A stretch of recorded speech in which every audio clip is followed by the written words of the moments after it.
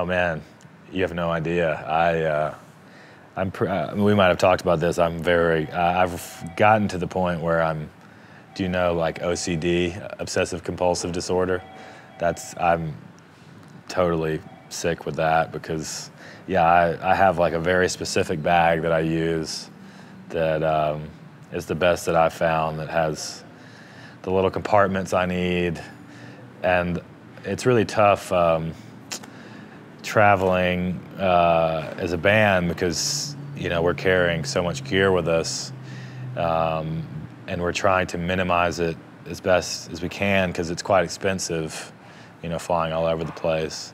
The airlines, I feel like, really go out of their way to screw you on the cost of baggage. But anyway, so I've kind of boiled it down to the bare essentials, like, so yeah, I geek out pretty hard on like everything's got to be like the super small, like travel size maximum. It's like like backpacking, like people that do long distance hikes, they say that like, ounces make a big difference, although that's really small, like it adds up. And so, yeah, that's kind of how we are with all of our gear and all of our baggage and stuff. Yeah, I definitely remember coming in. I believe we had to have flown into the same airport because I remember the route in and all the street art. I'm like, we probably talked about this. I'm like really into visual stuff. So yeah. I want to say it was like sort of a similar cloudy day the last time we were here as well. But yeah, it feels like this huge metropolis, like everything seems really spread out, right? Besides just general things like the graffiti and street art and stuff, nothing really comes to mind.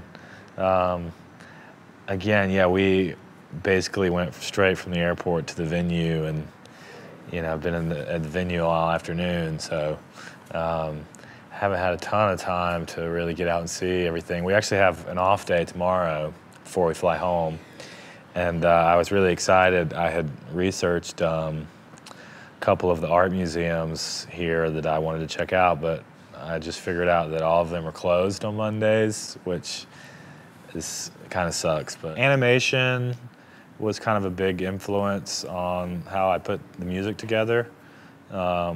So I was watching a lot of stuff online, and there were a handful of artists that I was big fans of that I could draw connections with, just stylistic, aesthetic stuff that I felt like was similar to how I put my music together. So yeah, I reached the point actually where I would kind of use some of my favorite videos to play against some of my songs, because I find that it's helpful for me to hear it more objectively when there's like some visual component to it.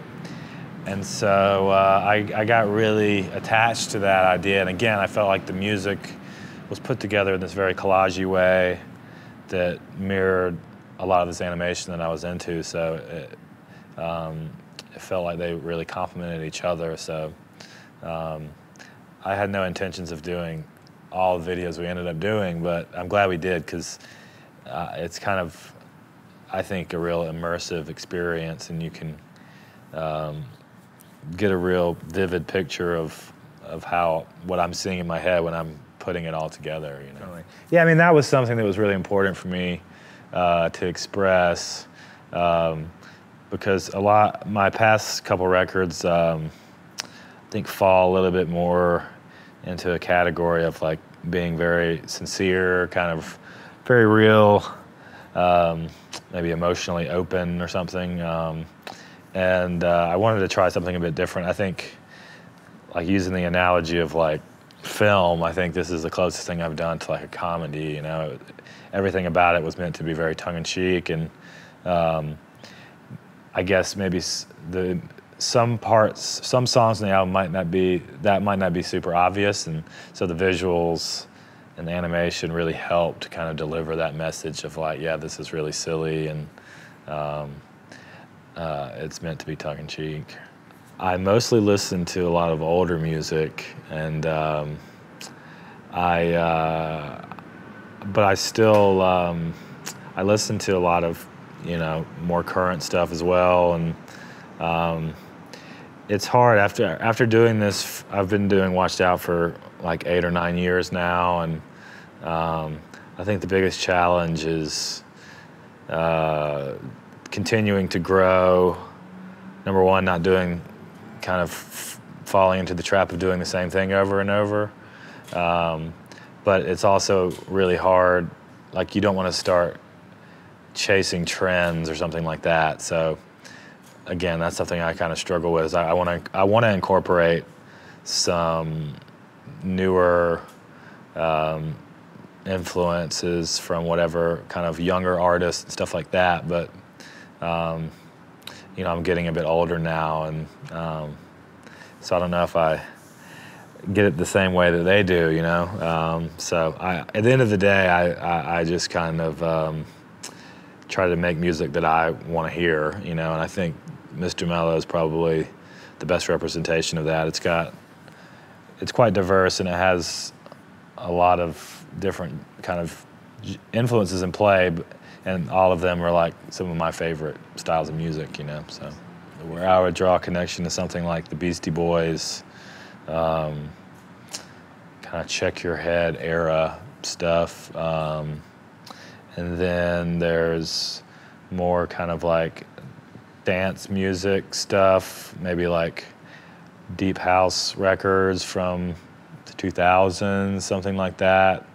And then even some like psychedelic rock, maybe 60s or 70s, something like that. I actually DJ quite a bit, and my DJ sets normally are all of that stuff kind of combined, and that's the fun part, is trying to draw connections between all of this diverse music, because I do think they all overlap in interesting ways. Might be really subtle, but yeah, that's really fun. That's the fun part for me of DJing, for sure. Well, I would say maybe doing a bit of research about where you're going. Like, I would, obviously being here in Brazil, like maybe cater it, have some Brazilian music, some bossa nova, or yeah, I think that's important. And I mean, my philosophy on DJing is not, I could care less about like the actual mixing. I think it's just about playing the right song for the right place and time. So like this morning, in Rio, we played on top of Sugarloaf Mountain. It's right there, like right on the beach or whatever. And